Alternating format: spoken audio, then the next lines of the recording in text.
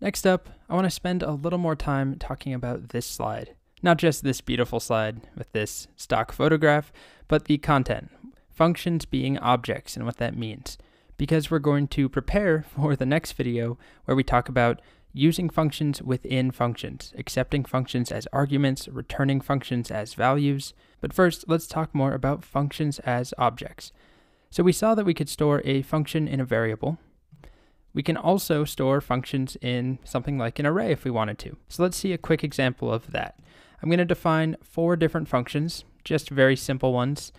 Add will be the first one. It returns x plus y. And I'll mix up the different ways we declare them. So we have a function statement. Now we'll do a function expression. So I'll do const subtract equals function. I'll leave it anonymous, x and y, and it returns x minus y. And then I'll do multiply, function multiply xy, return x times y, and then one more is divide, and I'll just duplicate this. So we have divide, and it returns x divided by y. So we have 4 functions. Now I'm going to put them all in an array. So I'll call this array operations. 4 different operations, and all I need to do is add, subtract, multiply, and divide. Now I have an array with 4 operations, which are each a function. So 4 functions stored in an array. And if I wanted to execute any of them, let's say I want to call subtract. That is index of 1, 0, 1. So if I run my code over here, I can call operations, square brackets 1. That gives me the function. That doesn't call it. That's like me just typing subtract. I'm not executing it. I'm just getting the value back, which is an object. It's a function, which is an object. But if I add my parens afterwards, right now I'm getting not a number because I haven't passed in any values. So I'm going to pass in, let's go with 104.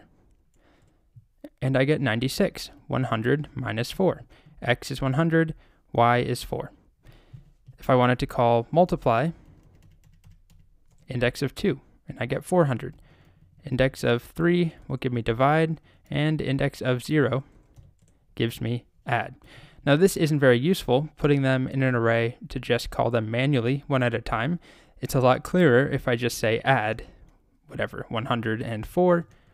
We can see what we're doing. But the point that I'm trying to make here is that we can do things like loop over this array and call each function, so we don't have to hard code it.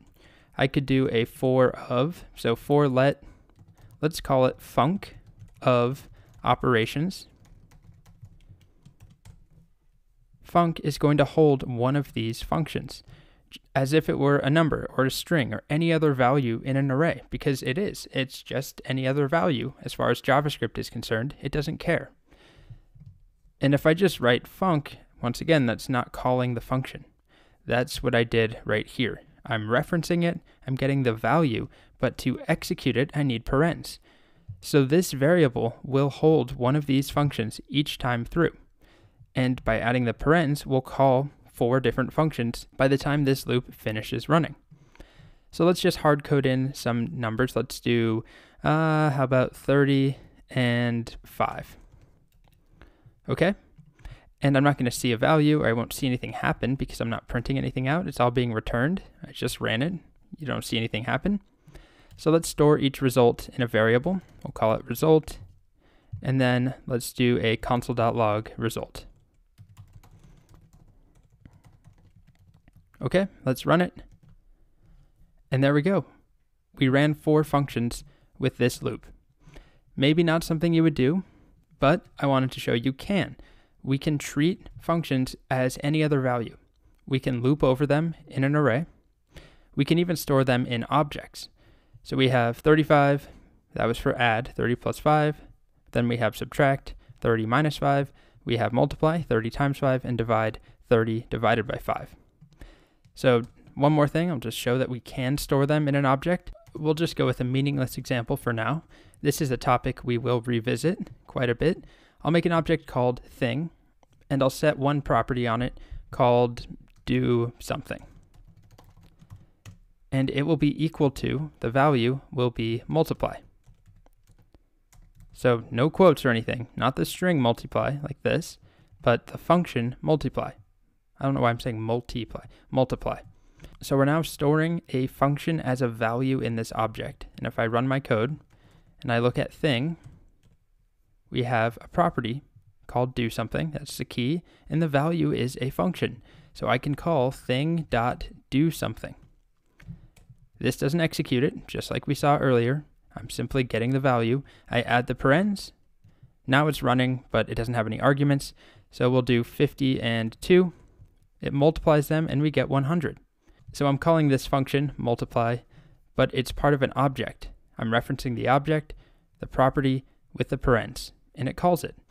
Now this might look kind of familiar where we have thing.something and we put parens after it. That's because we just wrote our very first method. By adding a function to an object, we're creating a method. Just like we have to uppercase, notice we're doing the exact same thing. Some value dot to uppercase.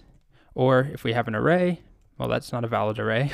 If we have an array dot, and then we call, how about index of 2, it tells us that's at index 1. This is a function, but it's stored on the array.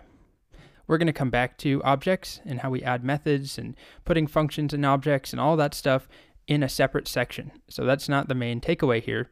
That's a bigger topic. But I wanted to show that functions are simply values in JavaScript. We can store them in an array. We can call them dynamically, put them in this func variable each time through the loop, execute it. It's just a placeholder name. This will store the value of add or subtract or multiply or divide and actually execute it. We can also put a function in an object. So next, we're going to see more of using functions within functions.